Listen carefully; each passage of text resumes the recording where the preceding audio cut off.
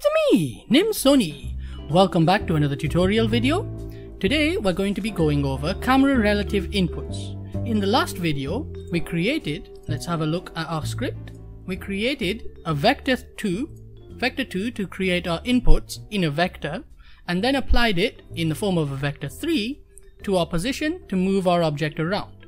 Let's have a look at that running once more very quickly. When I press up, it goes forward, down goes back, left, right. Now, the problem with this is that it's in world relative directions.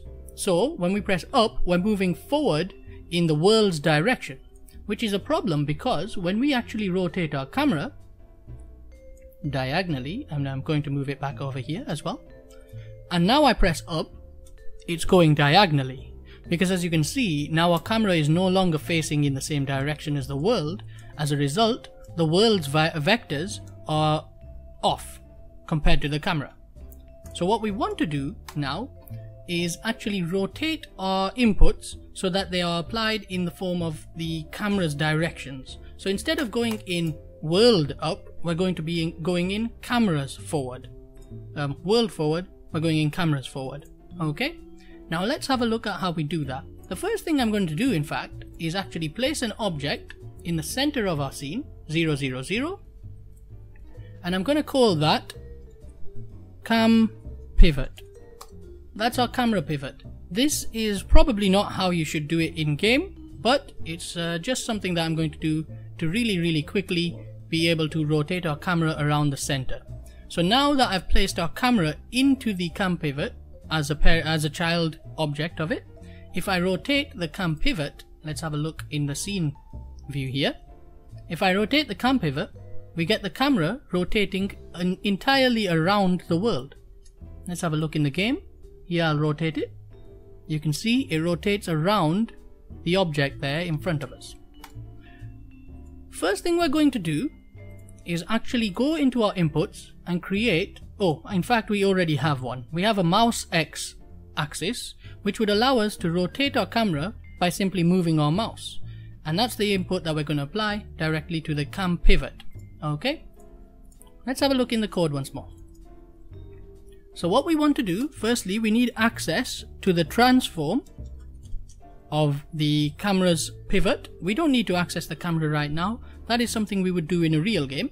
But right now we're just doing it for the sake of understanding our inputs. This is nothing to do with camera movement. Okay? So transform cam pivot. Pretty easy. Make sure it's public so that we can access it from the editor. And then what we're going to do as well, in fact, is have a float heading. This is pretty useful because I can just apply our Y angle directly to that. You'll see what I mean in a moment. So I'm going to do it right at the top of our function here. Cam pivot dot rotation equals quaternion dot Euler. We don't need that. 0, 0, 0. And then we're going to place heading there. Whoops, wrong thing. There we go, heading. Okay, so our Y axis in the quaternion Euler, which gives us Euler angles into a rotational form, is heading. Now all we have to do is change heading. In fact, I need to zero it out first. Is change heading by the amount of our mouse movement. So heading plus equals input dot get axis. No, not horizontal. Mouse X. So again, we access the one directly from our inputs. Again, we want to multiply it by time delta to ensure that we're going in an acceptable speed. And let's say we go in about 180 degrees per second. We need to multiply. So remember, time delta time gives us per second. 180 degrees is what we're going to multiply that by. So we get 180 degrees per second. And we're going to apply that when we're at full mouse movement. Let's save that and switch back over to the game. Grab our object over here. Which was it? Cube 1? No. Cube original. There we go. Cube. I'm going to rename that to player just to make it easier for me to access it. And as you can see in our script here, that our cam pivot is now visible. It's a public variable. Just drag our cam pivot into there, and hey presto, we have an access an accessible variable now, which references our object. Let's press play, and now when I move my mouse, you can see it rotates the world. Well, it doesn't rotate the actual world, it rotates our camera at exactly 180 degrees per second if my mouse was moving at exactly 1, which of course is something completely arbitrary because your mouse can move at any random speed. So you can just change that however much you want to control the sensitivity of your mouse. Let's ignore that for now because that's all we needed for the camera movement. What we really want is to make it happen to convert our transforms input to our camera's input, camera direction. Okay, so what we're going to do first, we've already created an input direction, an input vector. Now what we can do here, in fact we need access to our camera. So here I'm going to create another public transform, cam. And what we're going to do is I'm just going to create a duplicate of this line. So I'm going to comment it out. We can see the original now. And instead of adding input X in the X direction and input Y in the Y direction, we're going to do something slightly different. Firstly, I want to create a new vector, in fact 2 new vectors, one called cam-F, which is of course our forward direction, and one called cam-R, which is our right direction. This is going to be something very useful. Watch this. This is some way to do it. There's a load of ways to do it. In fact, you should be probably transforming your vector into cam relative direction, but I like to do it this way. It's quite quick. So cam-F, in fact, let's make it equal to cam.forward. Whoops, if I could spell, that would be useful. And then of course cam-R is equal to cam.right. There we go. So that gets our forward direction of the camera, and that gets the right direction of our camera. Now the problem is our camera could be angled downwards, which it is by 20 degrees. So we're going to have some Y included into that. We need to zero that out.